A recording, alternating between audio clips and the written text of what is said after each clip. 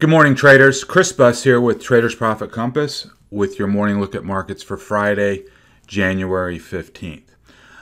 Okay, it's 7 o'clock as I'm starting the video. The major indexes are down about 0.5% across the board. I think the Dow's down about 100 points. That's what I heard last. But the big banks have yet to report. Those are going to be coming up here in the next, hour or so. JP Morgan, Wells Fargo, what's the other one? Citibank and PNC are scheduled today. Kind of strange that they fall on a Friday. It's been a while since they had a, Friday reporting period. So we'll see how, if that lifts the markets or what the deal is, heading into the open. I do want to make some opening remarks here before we get into the chart. I was wrong yesterday. I thought Biden was going to do an afternoon speech on the COVID relief package. Turned out to be after the bell. $1.9 trillion package, a little shy of the 2.2 that I thought he was going to go for. He wants to top off the COVID relief checks to people with another $1,400, bringing it up to $2,000. Which is the number Trump said, a couple weeks ago that never happened. So we'll see how the day plays out, obviously, but there doesn't appear to be a moonshot based on his package, at least so far. Also, today is January OPEX. Options expire today for the January cycle. Please check your holdings to make sure you don't have any forgotten positions, so you don't get any surprise assignments tomorrow morning that you weren't expecting. And also, I want to remind you that we're closed on Monday for observance of Martin Luther King Day. And the reason that's noteworthy is, if you'll recall, we did a video last year featuring Peter Brandt, market wizard and technician, and he's a firm believer that the Friday close heading into a 3-day weekend is very important. It speaks to risk appetite. Who wants to hold through a 3-day weekend that isn't scared of the weekend risk, the added risk of an extra day? Where might the weak hands be, etc. So we want to watch today a little more closely than we would just any normal Friday. One, we've got the OPEX, which may throw a monkey wrench into normal flows. If you've been a student of the OPEX week, there get to be these call walls, a strike on the board that has an inordinate amount of calls sitting in it, and also put walls. Where's the location? Where's the strike on the chain where there have been a lot of put buyers? So when you've got these call walls and put walls, it tends to trap price between them, because there are a lot of forces at work that don't want those people to win. So, for instance, if there's a call wall at 381 on SPY here, that becomes a natural resistance level overhead.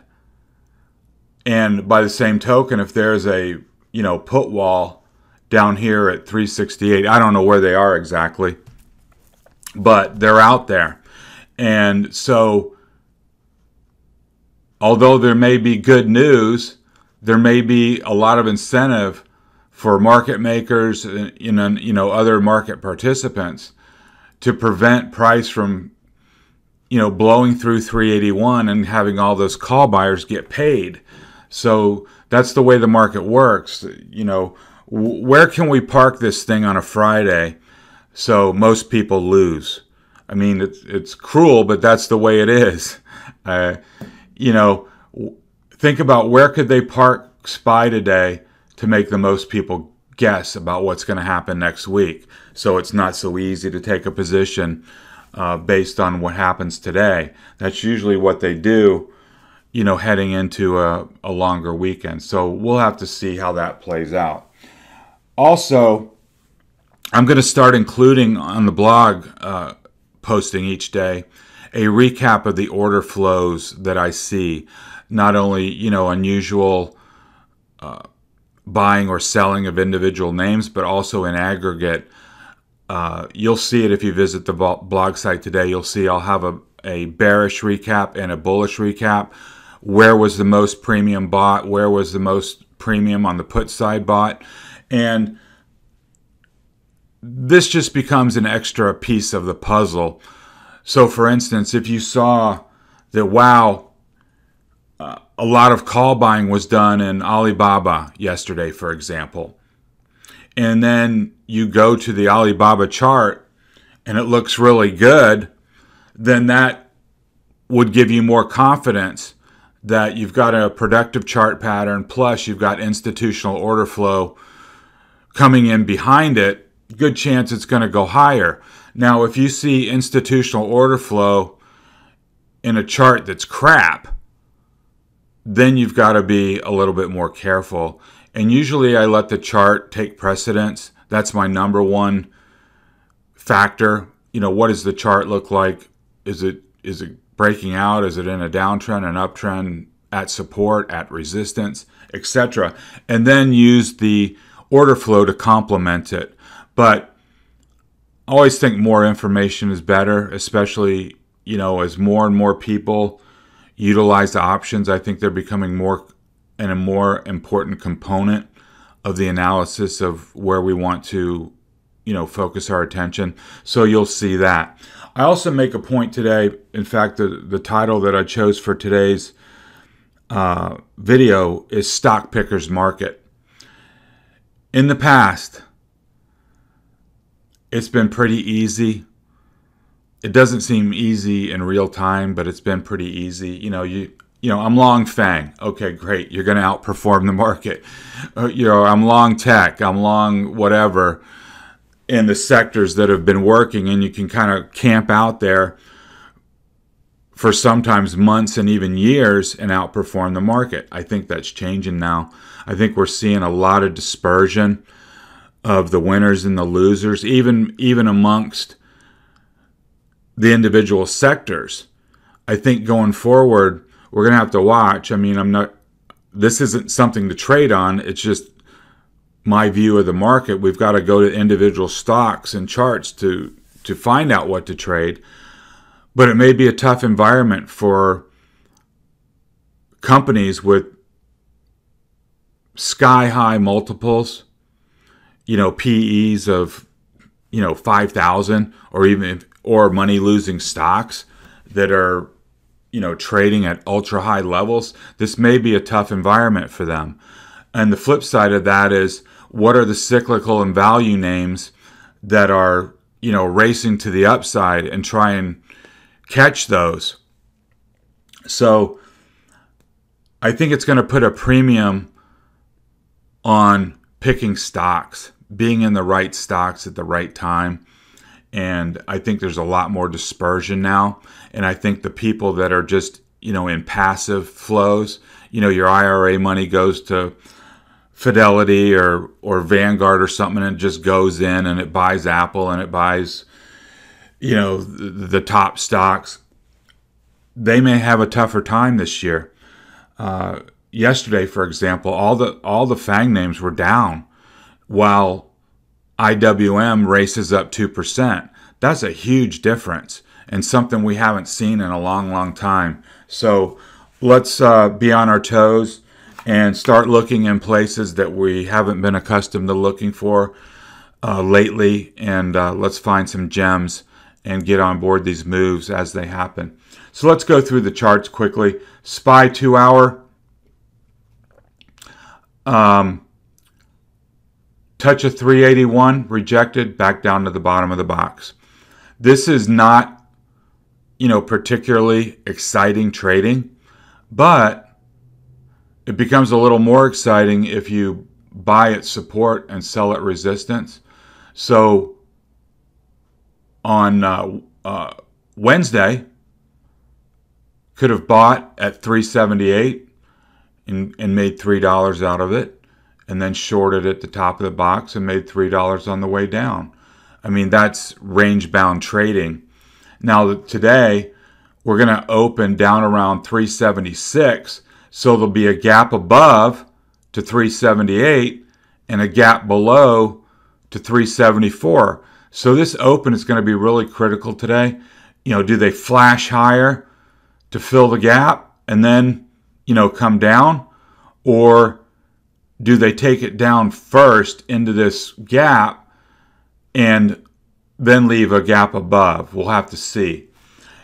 Yesterday also we were looking at the PPO indicator that was starting to curl up, and we, you know, put a green box around it saying, you know, that would be really bullish if this cross, high level bull cross. Well, it turned down. So now it looks like with the down open, you know, there's a good chance that we at least roll over to 374 today. They may keep it between 378 and 376 or even take it back up. But the levels couldn't be more clear. 381, 378, 376, and 374. They're all even. There are not even any fractions in there. So key off these levels and then trust them. If you get a break below, you can get short for a quick $2. Here's the 30-minute chart. We had this trend line penciled in yesterday. Tried to make that move into the gap, got rejected, fell below the trend line, gave you an opportunity to get short, and you got about $3 out of it. So right down here to 378. Notice here, PPO rolled over, RSI fell below 50. Those are both bearish developments. So now it's all about holding 378 or 376 this morning at the top of the gap with a $2 gap to fill. Qs were soggy all day. Came up here, touched the top of the gap and got rejected. Perfect place to try an objective short with the idea that, you know, if you got stopped out, you could flip long for the gap fill. So that was definitely an objective location at 317.20. Now today, we're going to, the last time I looked, we were down in the 313, 312.50 area. We've got a level here at 312, and then we've got a gap at 310. So keep those levels in mind. If we enter or open low here, come back up and recapture 314, then that's your buy. You know, recapturing a predefined level from below is bullish. So if they, you know, open it lower, come back up and fill the gap and keep going, you can make an objective buy at 314. Here's just the exploded look. And the nice thing about these last few moves, there haven't been a lot of whipsaw shakeout candles that would really scare you. I mean, you know, once this turned from the bottom, it was more or less a unidirectional ride up to the top. And then once it got rejected, you know, pretty much a fade the whole day. So you don't know when they're going to come. You don't know if that's going to happen when you take your position. But once you're in, and then you get that fade the whole day, you're not on the edge of your seat all day. And there weren't a lot of candles that would, you know, scare you out of your position, which is always nice. IWM remains the star, up 2%, while SPY and QQQ were down. I don't have it in here, but a little gap up and gap and go up to the top of this channel. Now this morning, it's down a little bit, you know, 0.5% or so. I think the key on any down move here is for it to hold 210, where this bottom of this channel line comes in. If you lose 210, I think then you have a pretty decent chance at a short down to lower levels. Let's look on the 30-minute chart. Here's the gap right here at 210. If that fills and then this level breaks, then I think you got to run to 208. And then if 208 fails, on down. But IWM has been really strong, so I wouldn't be surprised, if there was a pullback to 211. I mean, that's $3, and then a bounce here at the top of the gap. That would be my preferred scenario for today. If they bring it down here, I think it holds the first time, maybe get a bounce, and then if they sell it off, come back and then fill it on the second try.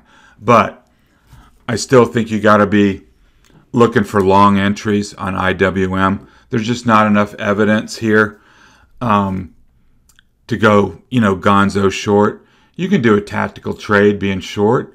I mean, that's your sell signal right here on the break of this trend, and you do have bearish divergences in place. So, I mean, you can get short here against 214 and see if you get a flash down to 211. All I'm saying is be prepared to cover at support and take your profits and see if you get that bounce there.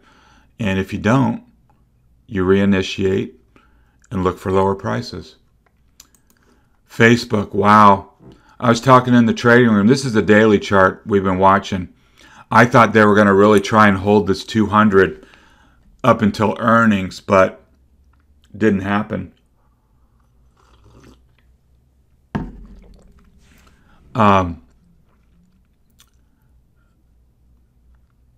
They tried a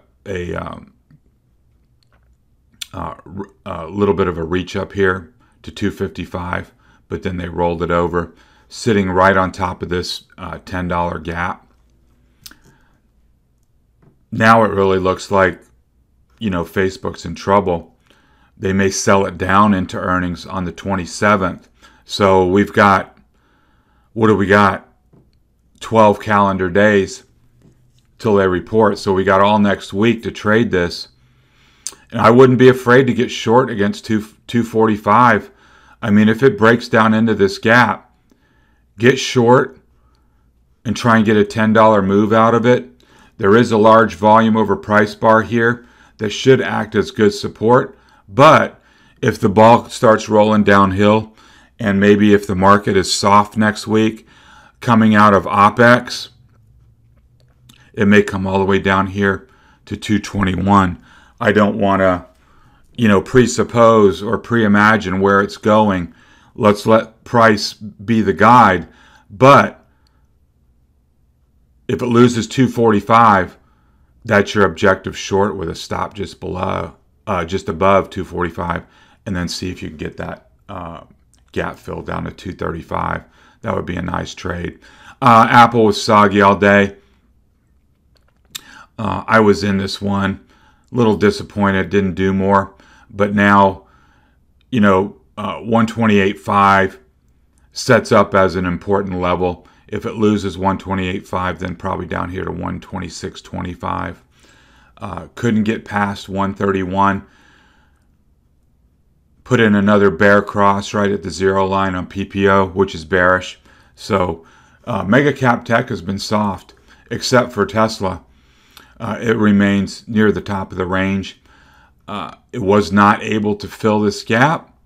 So the posture of it says down here to the top of this trend line, and then that would be an important spot for Tesla to hold right here at 825.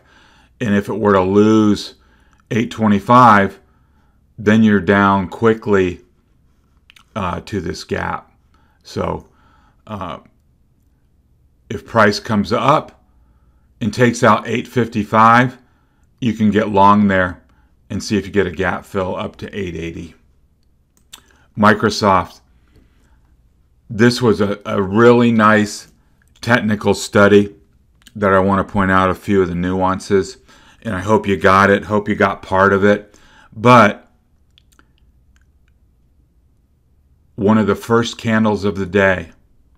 I got my cursor right on it. It's a pin bar. It's hardly anything there, but it happened. A reach up to perfectly tag the top of the box at 217.50. And it, just one touch, 1 second, one print right at 217, and then it was quickly rejected. That is a textbook back touch, right?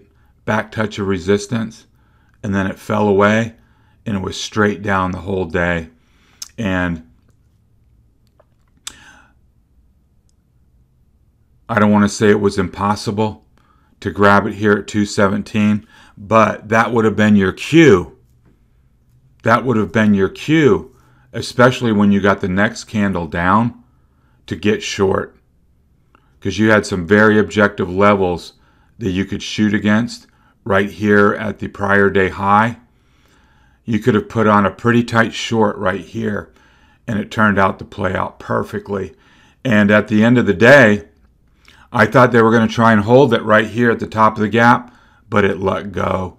So now this morning, this 212 level becomes really important for them to hold, because if they lose 212, then it's coming down to 209. So watch how price reacts within this gap.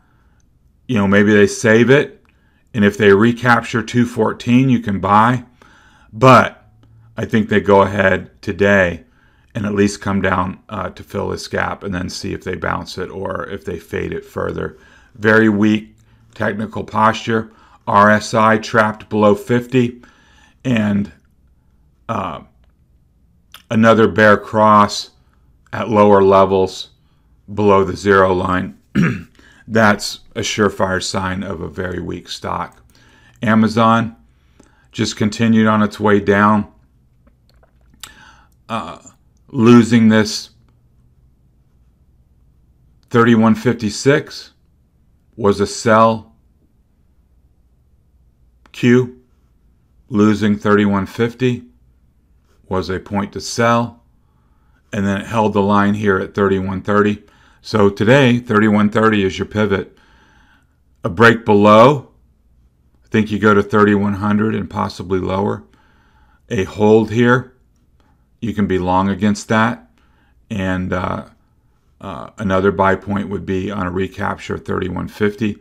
This gap has obviously been filled, so I will, take that off the board. But again, a weak stock. You've got a PPO rollover right at the zero line, and usually those follow through to the downside. And RSI has a bearish posture as well. Google, very much the same idea.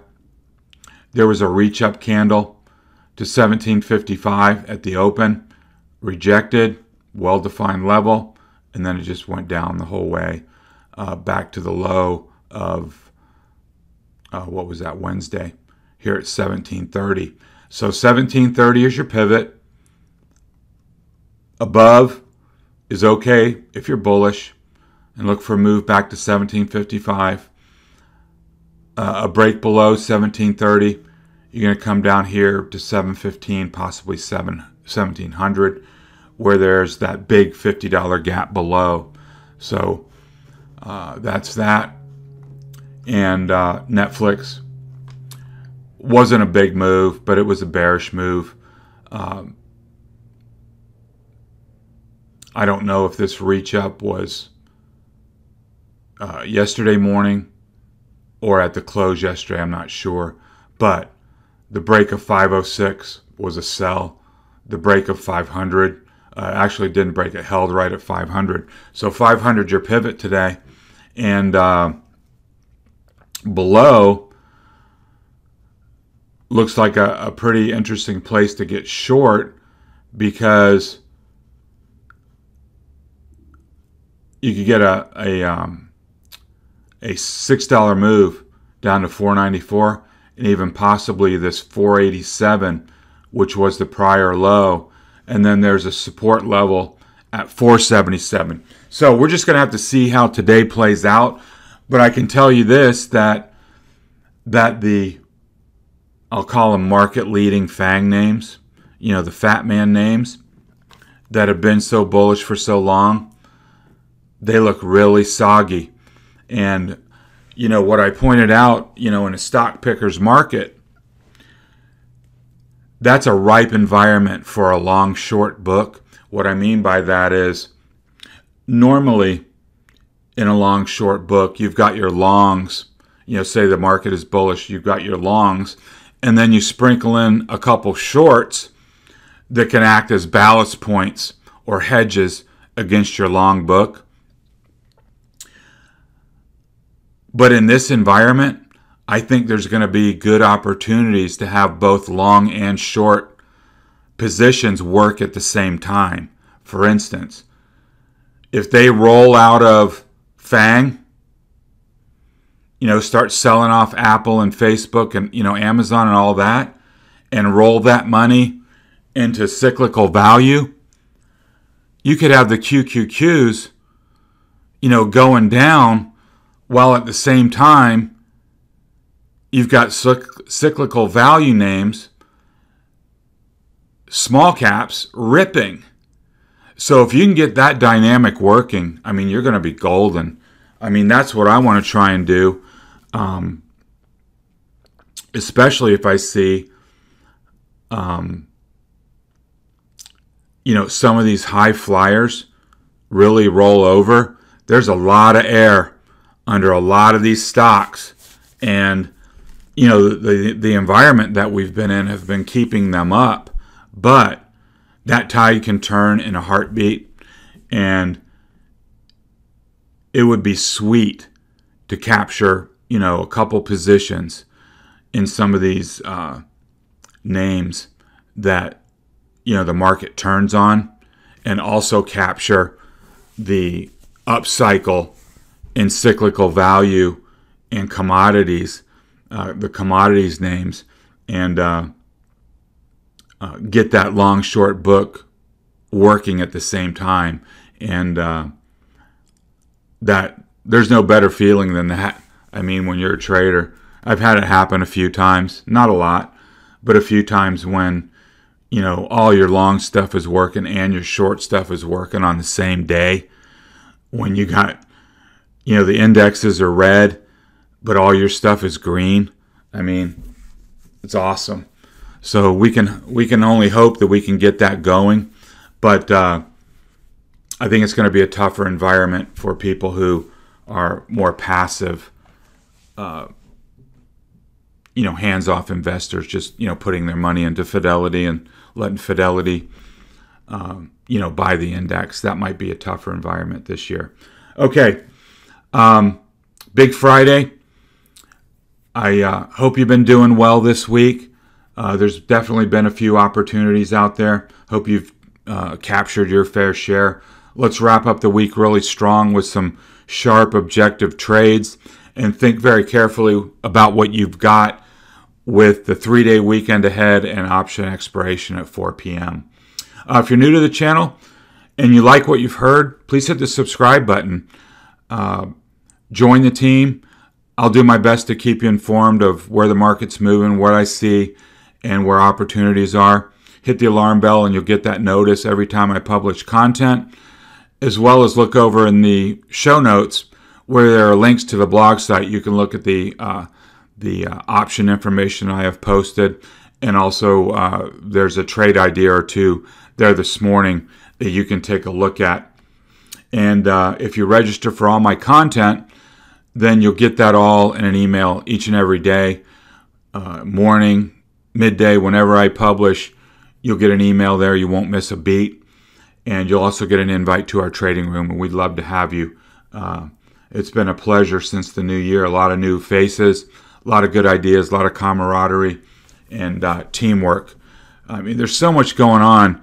It is so nice, to have somebody post, a ticker that's running that you would have never seen in a million years, that can focus your attention even for 15 seconds to, hey, do I want to jump on that train for a quick trade? And there's been some dramatic moves lately. So that stuff is surely welcomed if you're at your desk and able to take those kind of trades. But even if you're a swing trader on the daily time frame and have a full-time job, check it out at night. You can flip through, a day's worth of posts in a half an hour, take yourself some notes, and be pointed to some very nice trading opportunities, ones you probably wouldn't be made aware of, having not done that. So anyhow, the trading room can be a great resource for you. So until we talk again, this has been Chris Buss with Traders Profit Compass. Have a good trading day and talk to you soon.